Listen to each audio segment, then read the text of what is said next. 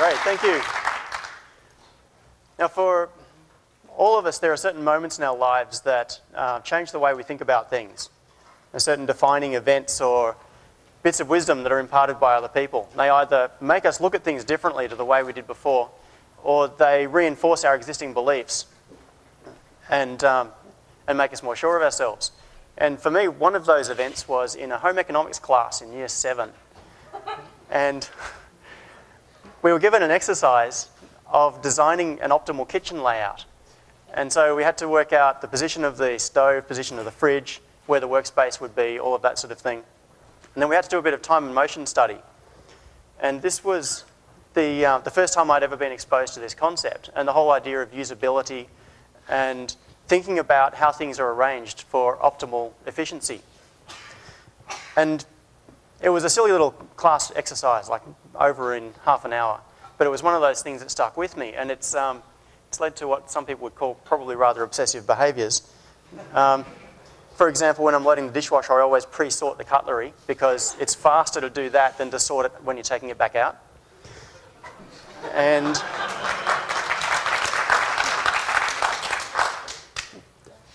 when I'm putting times into the microwave, I always do multiples of 11 seconds because there's less seek time on the keypad.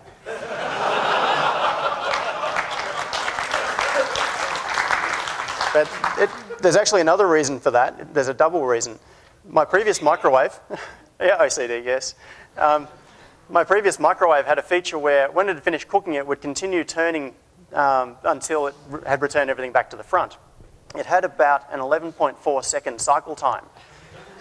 So what happens is if you put in, say, 20 seconds, you've got to wait 2.8 seconds from the time it cooks to the time it says it's ready. Whereas at 22 seconds, you've only got to wait 0.8. So it's much, much better. So my very first LCA was not far from here at UQ. And one of the keynotes was Michi Henning, who talked about computing fallacies and usability and all of the stupid things that are done when people really should know better. And one of the things he brought up was this issue of user interfaces in the real world, physical environment, so natural interface. And the obvious one is door handles. I mean, a door is something that we go through dozens of times a day. Why should we need instructions to know how to use a door? That's just stupid. And so the question that he put to the audience was, what is the optimal design for a door that you've got to push to go through? And so, someone, give me an answer. Plate. Yeah, a flat plate, exactly. So I was already thinking along these lines when I saw this keynote back in 2002. So it sort of reinforced my obsession with this sort of thing. And over time, I ended up with sort of mantra, which is the best UI is no UI. Everything should disappear and it should simply do exactly what it is meant to do at the right time. It should not necessarily take conscious thought to make something behave in a logical way. Objects should be context aware and they should be intent aware. But of course, that's really, really difficult to achieve. So one of the things that I did, and this comes back to the door example once again. Okay, think about a door. So Michi's example was the best interface for a door is a flat plate. So you simply push it, it's unambiguous. But if you think back more fundamentally to what a door does, think about all the states it needs to be in and the reasons it should be in that state. If I want to walk through it, I want the door to be open. I shouldn't have to do anything, it should just not be there. If I'm not walking through it and it's windy, I want it to be closed so that dust and the neighbour's cat don't come in. And if Joe Burglar comes and tries to open the door, it shouldn't open for him. So it should be open in some cases, closed in others, locked in some cases, unlocked in other cases. Or maybe it's in the evening and the air in the house is hot and outside it's started to cool down, so you want the door to be open to allow a cool breeze to come in. All these sorts of scenarios. But the door itself should be able to take care of this. You shouldn't have to think about it. So one of the things that I set out to do was to remove keys. I wanted doors to simply be unlocked when I went through them and to be locked whenever anybody else tried to go through them. Now, I'm not going to dwell on this because I've already done lots of talks about this sort of stuff. So a few years ago, I implanted an RFID tag in my arm, partly to experiment with this sort of thing. partly also to figure out some of the exploits and things associated with it. So the end result is that, for me, my front door is unlocked all the time. I can walk up to it empty-handed and it just lets me in. For other people, it happens to be locked. So I won't go into that in any more detail because a lot of you have already heard me talk about that. But one of the interesting little side stories is that there's some really cool stuff on eBay nowadays. A friend of mine a few months ago bought an ultrasound machine on eBay. So he set it up in his garage. We have a nice little surgery in there now. And so, of course, we go into his garage and just scan random things, see what we can see. And so this is a scan of my arm, and the crosses up in the top show the position of the RFID tag, which is just under the skin. So that was verifying, yes, it really is still there. It hasn't gone away. But on the theme of things behaving automatically, some of you may remember, how many people were at the Myth TV mini-conf a couple of years ago? Oh, a few of you. Okay, I did a talk there about presence awareness for Myth TV. And I'd done a little experiment at the time where I had an infrared badge, like an infrared transmitter that sent out a beacon. So you clip the badge on, there's a receiver at the TV. If the TV sees the receiver, then it knows you're there. And if you stand up, walk out of the room, TV pauses. And you can extend that a little bit further and have follow me as well. So you walk out of one room and then into another room and your show pops up on the TV of the room that you walked into. She thinks it's pretty cool. But it's got a few problems. Firstly, sticking a badge on is just naff. It's stupid. And at the time, I said I wanted to experiment with a bit of face detection and things like that. So I've been doing that, and it actually works pretty well. There's a little webcam sitting up on top of the TV.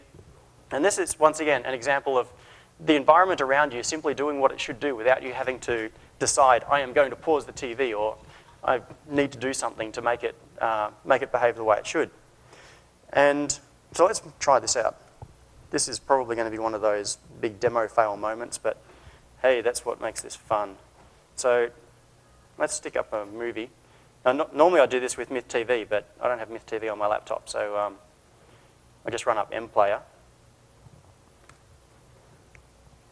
And when I was trying this earlier, it was having a hell of a time with the lighting conditions in here, so we will see what happens. Hang on. Okay, so what we should have now, bring that to the foreground, is if it sees me in front of it or if it detects any faces, the movie should play. And if I walk away, it's probably going to detect faces and random patterns on the wall now. Then the movie pauses. And it requires a number of consecutive frames. So I've set it up with several consecutive frames so that false positives don't trigger. At the moment, it's triggering like crazy in this room, but it actually is not that bad in the lounge room. Can you make it say, as you wish? Inconceivable.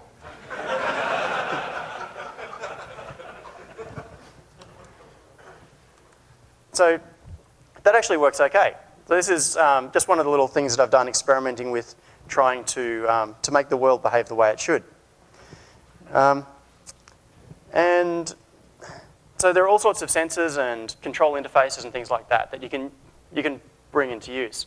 And part of the point of this, and this is something I've said in previous talks as well, is to think of everything as modular. So think of the world as Lego. You can have a whole lot of different actuators, you can have a whole lot of different sensors, you can have different ways of controlling things. And once you start putting these various elements into place, you can then tie them together in new ways. So if you already have an actuator in place to control something in your physical environment, if you dream up a new way of controlling it, it's then a relatively simple thing to tie it together. And then you can get different behaviors. And one of the most interesting things to come out recently, I'll tell you a little story about it. So a long time ago, in a universe far, far away, a powerful empire had plans for a new game console, peripheral. And this thing is actually really, really cool. I mean, I know at this sort of conference, there are people that like to bash Microsoft, but in this case, they have built some amazing hardware. This stuff is really, really cool. What they've done is taken technology that was previously only available to researchers at a very high price point, and they've produced it literally in the millions. I think they sold 1 million in the first 14 days or something. And that's pulled the price point down to the point where research equipment that you used to have to spend many thousands of dollars for, you can now get for $190-ish, and you can walk into a store and buy it. And it's got some really interesting stuff in it. There's an accelerometer, which may sound kind of stupid for something that you stick on front of your TV and never touch, but there's a reason for that. There's a pitch control servo, so it can adjust its angle. And the idea is that you can put it down and it will self-level. So you can also have it track faces and things like that. It's got a 640 by 480 RGB camera in it, so you can do regular video pickup. And it also has a 4-way microphone array, which in itself is really interesting. I haven't done anything with this yet, but it has a lot of potential. One of the major problems you have when you're picking up audio from a large room is that you get everything. You get the echoes, and you get ambient noise, and you get multiple people talking. So if you're trying to do, say, voice control, or if you want to have a Skype conversation with someone on your TV and you're standing there talking to them and someone else is talking in the background, you get all sorts of problems with sound. Sound is one of those things that is really, really hard to do right. I mean, Julian, I'm sure, would agree with me on this one. People underestimate how difficult it is to get audio working correctly. What they've done with this is put in a 4-way microphone array, so they can actually do spatial analysis of the sound and distinguish the position that the sound comes from in the room and cancel out everything else. So what they could do is use the position derived from things like video sensors and the depth sensor, and then ignore sound that comes from anywhere else. So you could stand in a noisy room and talk, and your voice will be picked up clearly. It also has an IR camera, which is 11-bit, so 2048 levels, and a structured light IR projector. And this is where stuff gets really, really interesting. The way this works is a little bit like radar. It's a technique called LiDAR, so it uses light instead of radio waves. But instead of using time to reflect, like radar, what it does is use dispersal of light pattern across a surface to detect distance and deformation. So the way to think about this is imagine that there is a grid of little coloured dots, infrared dots, being projected out from this in a cone. And as the dots strike objects that are further away, they'll be further apart. And so with the infrared camera, by doing analysis of the position of the dots in the image, it makes it really easy to get the distance to any object that is in front of the camera. And that is really cool. So let's try that and see how it works. Did I get... Yeah, okay, so... Actually, no, I'll tell you, before I get to that, I'll tell you a little story about how the drivers for this came about, because it is actually kind of intriguing. November 4th was when this was launched. And on the day it was launched, Lemore Fried, who many of you will know from Adafruit, which is a little hardware company in the US, thought it would be a cool peripheral for robotics projects. So she bought one and ran a USB packet sniffer on it and thought, yeah, this looks like it's got some good stuff in it, but I don't have time to write drivers, so I want someone else to do it. So later that day, she published the packet dumps, and this was at 3:40 p.m, and offered a $1,000 bounty to the first person to release an open source driver for it. CNET got on the case really, really fast, called their local Microsoft rep, and they made a statement 20 minutes later saying, Microsoft will continue to make advances in these types of safeguards and work closely with law enforcement and product safety groups to keep Connect tamper resistant. Okay, so they don't want anybody messing with their stuff. So an hour later, Lemore increased the bounty.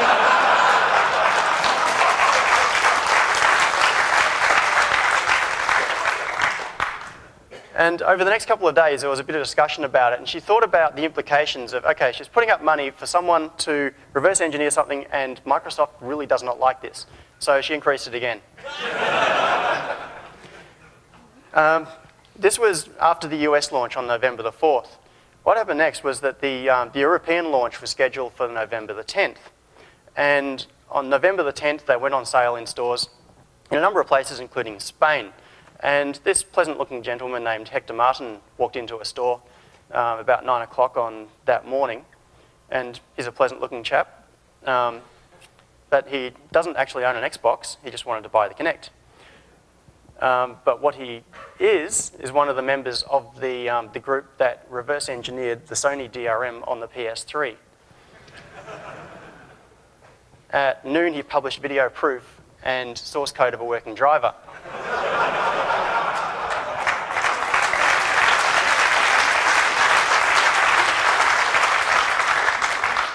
So later that day, Lee Moore says, you've done it.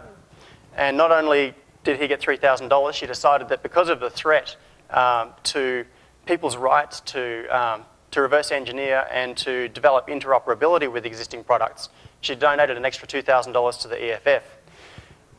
So then Microsoft made a statement saying the interface was open by design and they were inspired. Okay. Of course, it's a big company, they don't talk internally and stuff like that. But I thought it was, when you look at it as a microcosm like that, it's quite an interesting little sequence of events. So this is what it actually does. What we're looking at here are the two video streams. One on the left is the depth camera, one on the right is the RGB camera. And there are some really interesting things you can see out of this. What this is doing is applying false color mapping to the depth values that are coming out of the camera. So the closer something is to the camera, the hotter it is. Now there are a few things you'll notice here. If you look at my hand, for example, in that picture, it's reasonably close in color to the wall behind me. And you'll also notice that there are things like a hard line intersecting fingers. So if you are applying edge detection algorithms and things like that, they have a bit of trouble with the RGB image. So one of the interesting things about this is not just that it allows a whole new class of approaches to solving problems, but it means you can take existing problem-solving approaches and things in OpenCV, for example. Instead of throwing the algorithm at the RGB values, throw them at the depth values, and all of a sudden it works really, really well. So as you can see, edge detection is a piece of cake when you're dealing with the depth values. So I'll fire it up and we'll see it working for real. So as I get closer, you can see it gets hotter. Hey, let's have a look at you guys. Hey.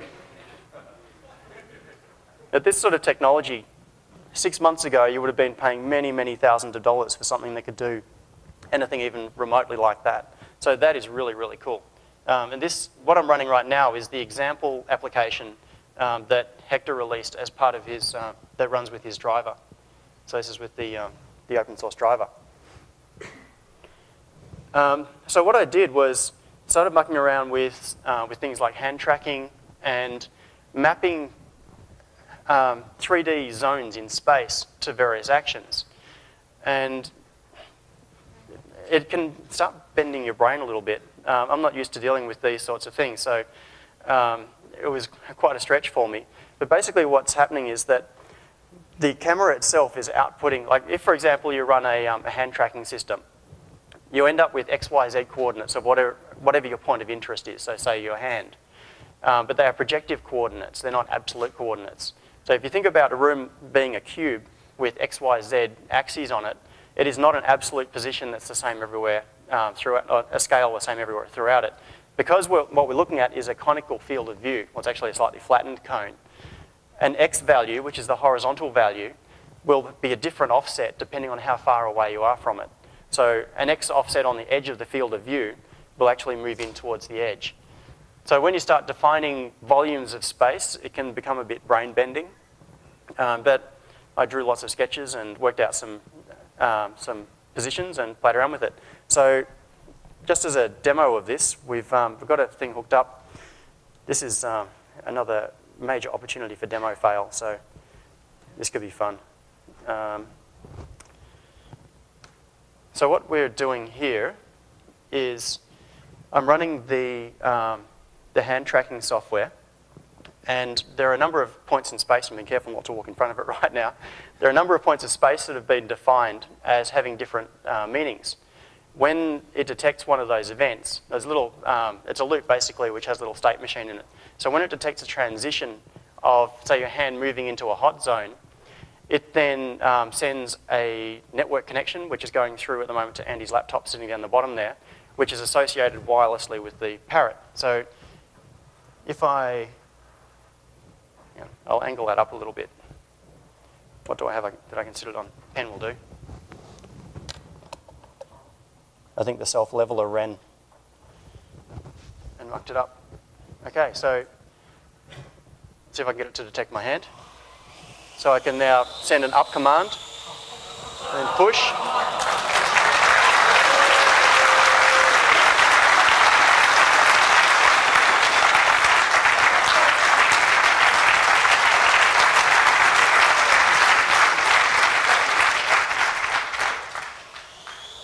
Come to me, my pretty.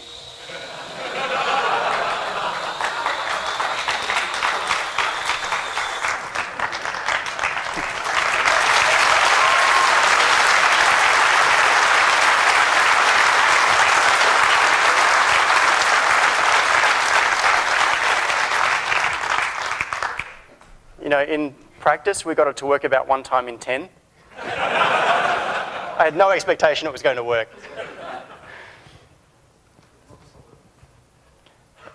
Actually, I'll just go back on that one. No, back. Okay, so one of the problems that you have, what you would have noticed is that when I was doing this, I was looking back at the computer screen the whole time. And I was watching what you were seeing, which was the position that it was interpreting my hand as being, and trying to figure out where my hand is relative to those hot zones in space. Because the thing is, if you wave your hands around, you go into a hot zone, like you have a transition into it, it sends an event. That is really, really annoying. And something that I discovered as soon as I started playing with this is that it's hard to have any sort of interface that doesn't give you any feedback. Like we're used to either physical feedback if we're dealing with physical devices, or with some kind of visual feedback if we're using software, or maybe Audible or something like that. And so over the Christmas holidays, I was relaxing and playing with the kids' Christmas presents and getting inspiration. And one of the things I realized is that in a computer game, they often highlight, for example, if you're running through a virtual environment and there are multiple objects that you can have an action on, then when you select it, often it will have like a blue glow or something, so you know, okay, that's the action, that's the object I've selected, so I can open that door using the force, and then I can run through and zap all the guards. And so I decided that it was worth giving it a go. I would try to replicate that sort of visual feedback, but in the physical world. So because I've already got a bunch of things at home that are connected to actuators in the home automation system, I set up some high-intensity blue LEDs so that if I select an object, the object glows blue, so I can tell what I've selected.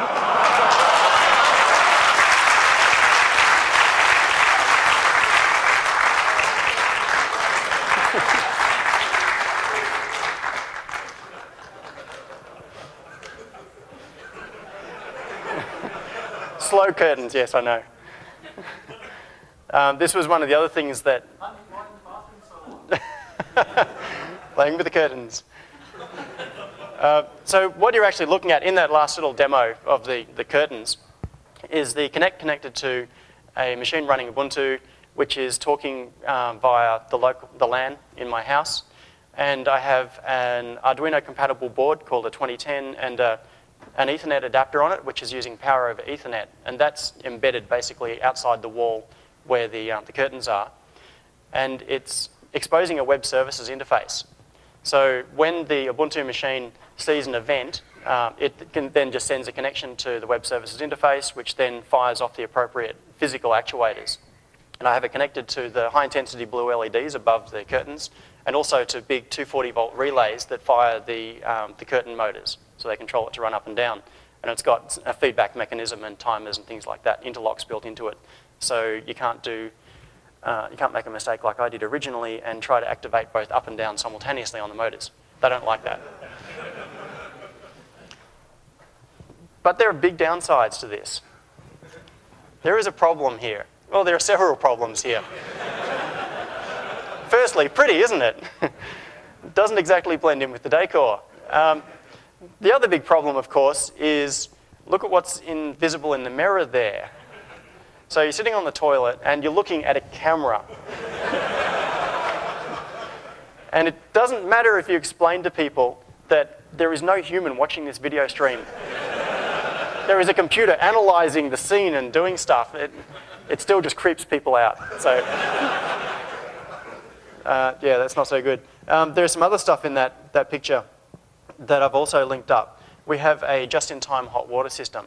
So it's a hot water service that you punch in the temperature you want and it comes out at that temperature. So what I've done was got an extra controller and I've hacked into it. And once again, I've got a little Arduino and some relays controlling it so that instead of having to go over and set the water temperature, I can do things like have the Kinect determine if I've walked into the shower. So if I go to the shower, It goes, he's going to have a shower. I'll set it to 42 degrees, and the temperature changes.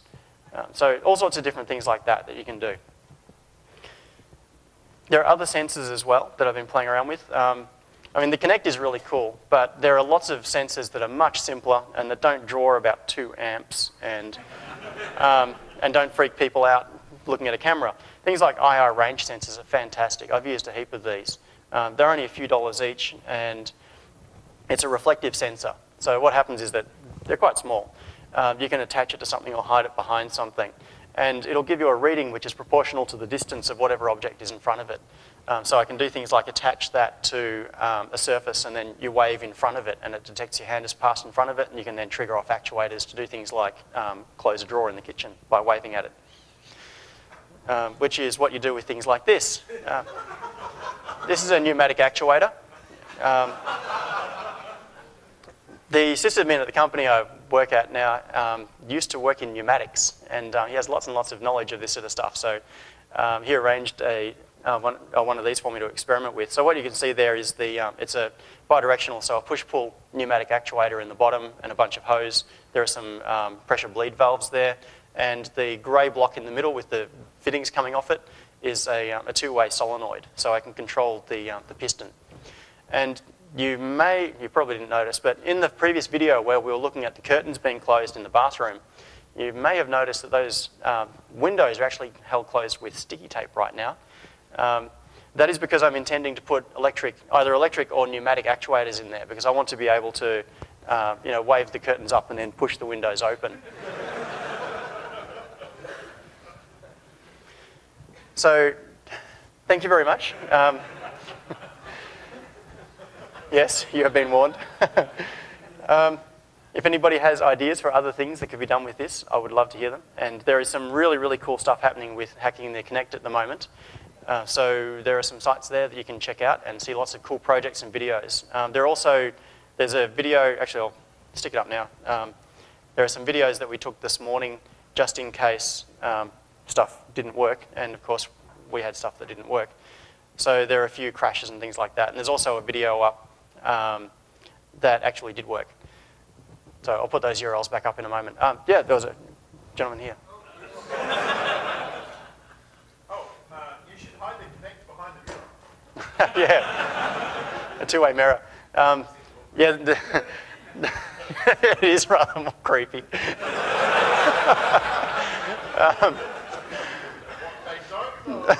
No, it won't hurt them. Still get you arrested. Yes, Julian, you had a comment? Have you added ambient light sensors so your obnoxious blue glow isn't extremely obnoxious when it's 3 AM and you're hungover? I'm never hungover at 3 AM. No, I haven't actually. At the moment, I've just got them running hard on. I could pulse width modulate them or something like that. The problem I've got is not actually toning them down. It's getting them bright enough to be seen in daylight. I've got some here, so I'll pull them out later if anybody's interested. But I've actually used multiple strips of high-intensity blue LEDs, stuck end to end, and angled them so they're reflecting back against the wall so that they're visible. And even then, in broad daylight, it's not really obvious when they're activated. But one thing, actually, it's quite handy having some form of illumination to walk around the house when it's dark. Oh, and this was the other video of stuff that did work. I'll show you that one as well. Any more questions, or are you ready to start hurling those tomatoes? Have you thought some of the possible long-term consequences of things like those automatic doors is like people will forget how a door actually works? You get to a point where there is a power down in a house and people don't know how to get out. Yeah, I suppose there's always that danger. Thinking forward, I mean, this is starting to get into the realm of real conjecture here. If you take what I've been talking about to its logical conclusion, where the entire world around you simply does what it should do. I mean, we're starting to talk about things like the technological singularity here. Imagine, for example, I wanted to sit down. I should be able to just sit down, and there should be a chair there. I shouldn't have to. It should just be there, and it wasn't there 3 seconds ago. There are all sorts of things that can be achieved with technology to make your world react to you. I'll stick those URLs back up. Yeah. How well does it work in bright sun outside? The Kinect? Yeah, like it's IR. LiDAR? I haven't used it outside, actually. That's a good question. I've used it in brightly lit rooms, like with sunlight coming through, and it seems to be okay in that. Sorry? Better in low light generally? Yeah. Well, one of the advantages of it is that it actually does work in total darkness, and so there are applications for it for security monitoring and various things like that that are quite cool. Yes, question up there. Have you recently was looking at the video of the Kinect controlling a VMware ESX, and the gentleman's just like turning the EX on, turning it off, changing clusters, etc. Have you played with it with controlling software? So controlling, you know, the hardware through software. Yeah, I have a little bit. Servers and stuff. I have a little bit, and I was intending to do something for this presentation, and I chickened out because my presentation remote died during the Arduino MiniConf. And last night I was sitting there thinking, I could link this so that I could change slides. And then I thought, no, I've got more pressing things to do, so I did other preparation instead. But yeah, you can basically, you can do anything you like with it. Like what Andy and I were just doing then was when it detected an event, it sent a network connection, but it could do anything you like. Yes? Have you tried, regarding your earlier demo where you stopped or paused the video by walking out of frame from the camera, have you tried combining the two? Because obviously with the Kinect, you can have a better chance of face recognition because you can tell from context that the thing that's in the foreground is probably your head. Yeah, in fact, I had an interesting conversation with a friend of mine. When I first got the Kinect, one of the very first things he said was, if you really break it down, you don't even need to do face detection anymore, because what you do is use the Kinect to do a 3D volumetric analysis of the room, and you have a baseline. And if someone walks into the room, it doesn't matter if they're lying on the couch with their back to the TV, you still know the volume has changed. And so you can figure out, okay, there's someone in the room. So yeah, I haven't tried it yet, but there are some interesting things that could be done with that. Yes? So I gather that Microsoft's Kinect stuff does things like skeleton tracking. Is there any work on that? Yeah, there are open tools for doing that now as well. I could demo that. There are a whole bunch of things. I could just play around with this while people are asking questions. How close are we on time? 10 minutes? Okay. We have about 10 minutes. Okay.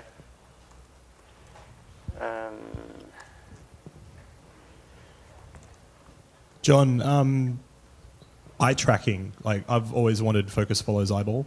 Can you see that being doable in the near future? Eye tracking. The resolution is not that great. One of the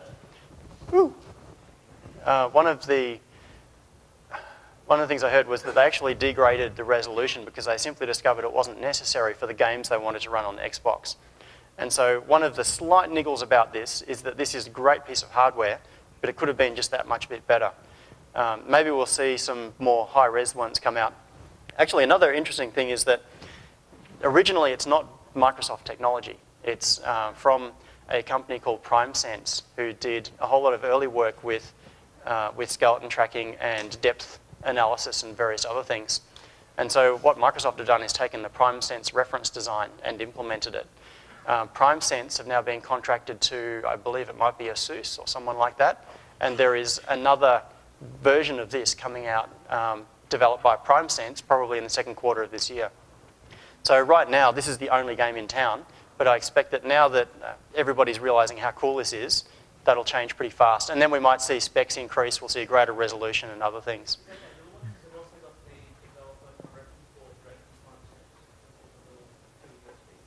Okay. Yeah, I think that might be just one of their reference designs, but the one that they're working on at the moment is going to be, it's going to be like a mass market product. You'll be able to buy it in Kmart or wherever. Microsoft by the company, doesn't that force them to vary on whether... I didn't know about that. Maybe they have. Last I heard was they had a contract to produce this design for another company. There is actually a skeleton tracking example here somewhere as well. John, yeah. Also on I guess a similar line, can you see Microsoft building it into, I don't know, Windows Phone 8, 9 or 10, basically enabling you to do similar gestures from your mobile device? Is it like, do you know what's the processing power in the box? What was discovered is that, I was actually just talking to Bot about this before the session, their original concept was that it was going to take an awful lot of processing power within the Kinect itself in order to do the analysis, and then send the final results through to whatever device was connected to it, so the Xbox or whatever. And it was discovered that it took far less CPU power than was expected.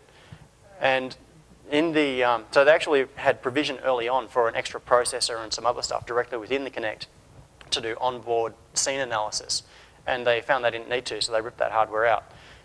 And it only uses a few % of the Xbox's CPU in order to do all the stuff that you're seeing here and a whole lot more.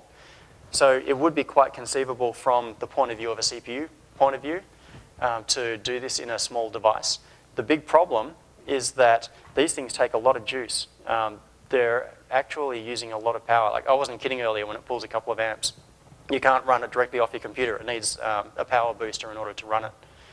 So, and they get quite hot. Like, you can feel they're physically hot. There's a little fan inside it. It must be cranking out quite a lot of IR in order to throw spots of light 6 meters away and then be able to analyze it. What's with the... Sorry, where is this? Over here. What's with the shadow on the false color depth? It looks like you actually have a shadow when you shouldn't. Yes, that technically is a shadow in that it is an area that is occluded. Because what we're seeing is the projection of the points from a fixed point. If I stand here and there will be a shadow basically behind the area. Yep. Yeah, g'day. What's the go with the 4-way microphone array you said? Have people made use of that yet with the open source drivers, or is it still... I haven't heard of anybody doing anything with it. I know there's been some work investigating how it works. There's been a lot of releases of the open drivers just recently, so there may be better support for it now. The early version, I don't think... The version of the drivers that I started playing with, which was right after it was released, had no support for it at all. Has anybody done anything with the microphones on this? Anyone clarify? Does it happen to be a tetrahedral array? I don't know. You're an audio geek.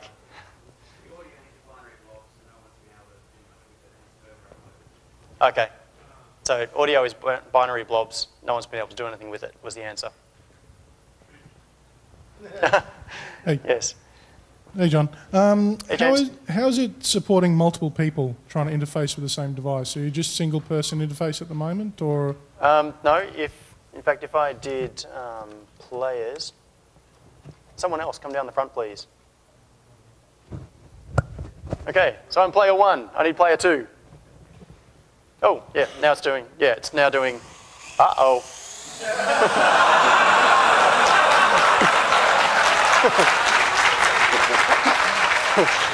Sorry.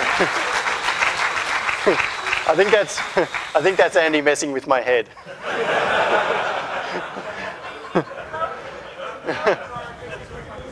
So you can see it's doing a skeleton tracking of some sort here. It probably is, yes.